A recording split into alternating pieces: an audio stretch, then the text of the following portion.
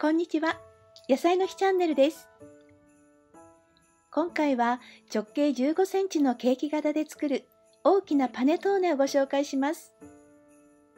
生地を混ぜるだけで作る方法ですが、時間をかけてゆっくりと生地を発酵させていくと、熟成して美味しいパネトーネが作れます。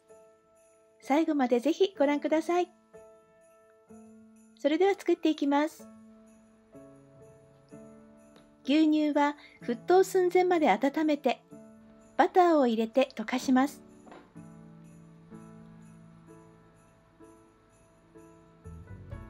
完全に溶けたらヨーグルトを加えて混ぜ、強力粉と薄力粉の入った容器に入れます。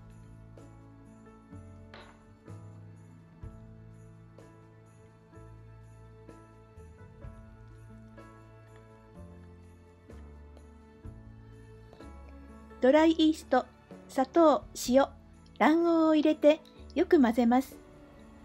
パネトーネ用の酵母を使うのが本格的ですが、今回は家庭で作りやすいようにドライイーストを使っています。全部の材料をよく混ぜてください。柔らかいので混ぜやすいと思います。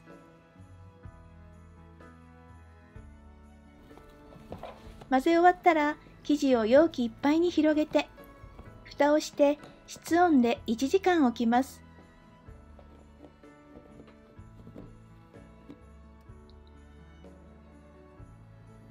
今回混ぜ込む具は、クランベリーの洋酒漬けとレモンピールとスライスアーモンドです。具は自由ですので、皆さんのお好きなものを入れてくださいね。アーモンドは薄い色がつくまで焼きました。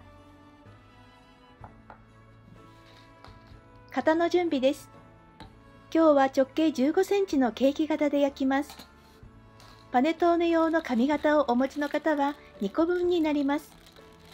焼くと生地は15センチの高さまで膨らみます。この型の高さは5センチですので、15センチ幅のオーブンペーパーを二重にして内側に入れています。ホチキスで留めるとしっかりした型になります。お菓子の空き缶などでも焼くことができます。焼き上がりに必要な容量は 1600ml ですので、工夫してみてください。1時間経ったら生地を伸ばして畳む作業を5、6回繰り返します。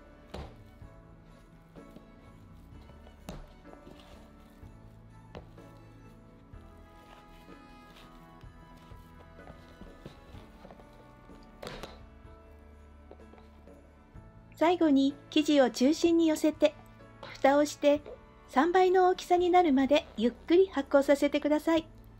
発酵の温度が高すぎるとバターが溶けて膨らみにくくなります。発酵機を使うときは30度以上にならないように気をつけてください。今日は室温で3時間置きました。できれば室温でゆっくり発酵させて生地を熟成させるのがおすすめです。生地の大きさが3倍になっても、生地を伸ばして畳む作業を何度か繰り返しながら、さらに発酵時間を伸ばすことができます。生地がしっかり膨らんでいたら、具を混ぜ込みます。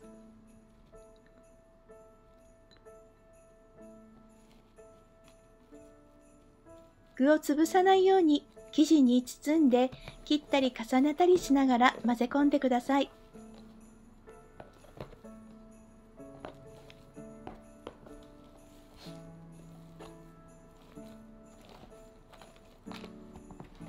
ドライフルーツの水分が出ると生地が膨らみにくくなることがありますので気をつけてください。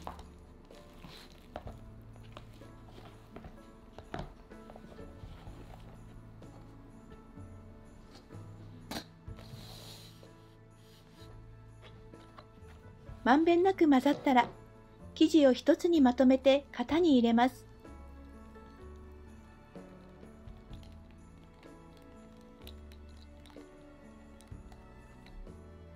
型に入れたら中の空気を出すように上から少し押してください。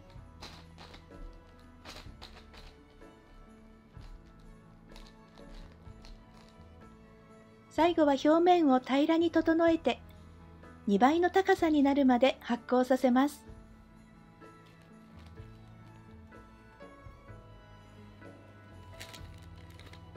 生地の高さは5センチから10センチに成長しています。生地が十分に膨らんでいたら、切り込みを入れやすくするために表面に軽く強力粉を振ります。生地を潰さないように十字の切り込みを入れます。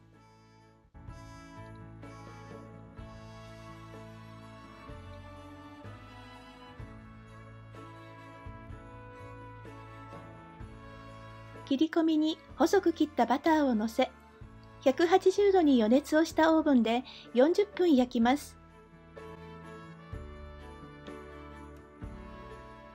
焼き上がったら型から出して冷まします。焼いている間に表面が焦げすぎるようなら、途中でアルミホイルをかぶせて40分は焼いてください。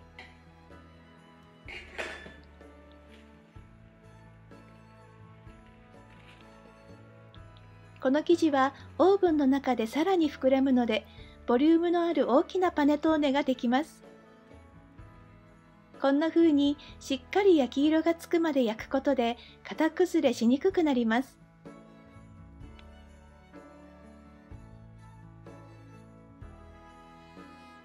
しっかり冷めてからトッピングしてケーキのように食べても美味しいと思います。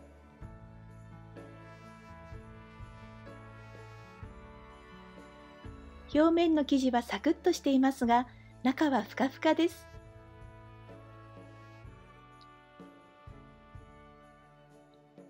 まだ完全に冷めていなかったようです。完全に冷めるときれいに切ることができます。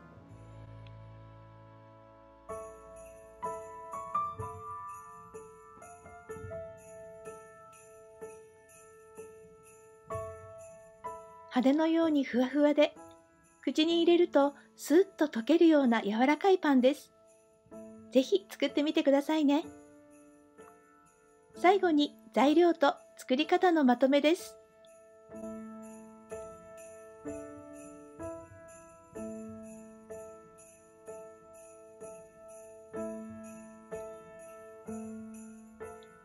熱い牛乳にバターとヨーグルトを混ぜる。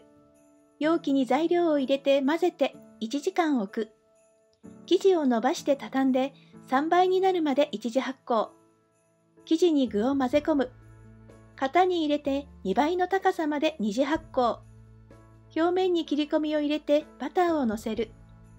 180度のオーブンで40分焼いて完成です。美味しいパネトーネにするには、ゆっくり時間をかけて作るのがおすすめです。最後までご視聴ありがとうございました。次回の動画は焼き豚の作り方です。ぜひご覧ください。